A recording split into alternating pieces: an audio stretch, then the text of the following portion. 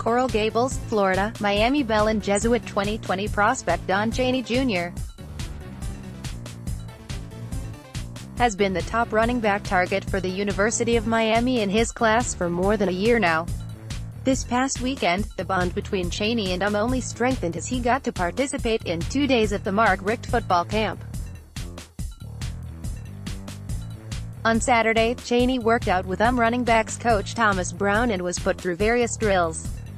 On Sunday, Chaney participated in the 7-on-7 portion of the camp with his Belen teammates. "It was a very promising weekend overall," Chaney said.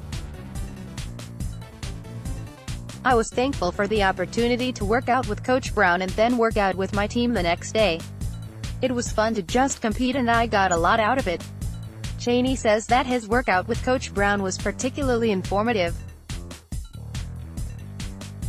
"I haven't really had a running backs coach before that can tell me all the little details that come with the position," Chaney said.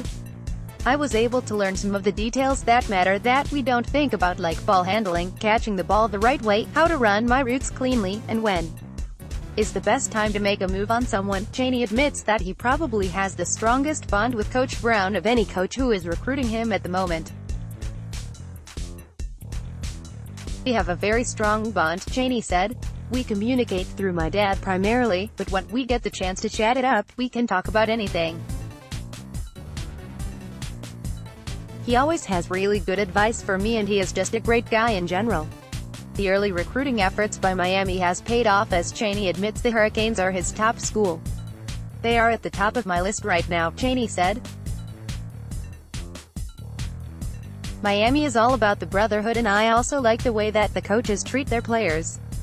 There is a lot of team bonding at Miami and that is the type of situation I want to be around at the college level. Georgia is the school who is currently challenging Miami the most." Chaney plans to visit UGA at some point next week and see what the program is all about in person. "Georgia just tells me to stay humble and keep working hard to be one of the best running backs in the country," Chaney said. "I think it will be a good opportunity to see what Georgia is all about. They have a great program and they like to feature their running backs, so that has me interested." Chaney says that South Carolina, where his father played, is a school that is also in the mix. Chaney plans to participate in Miami's annual Paradise Camp at the end of July. Chaney currently ranks as the No. 37 overall player in the country in the 2020 class, according to 247 Sports. He is coming off a sophomore season in which he led Dade County in rushing with 1,414 yards and 20 touchdowns while averaging 9.5 yards per carry.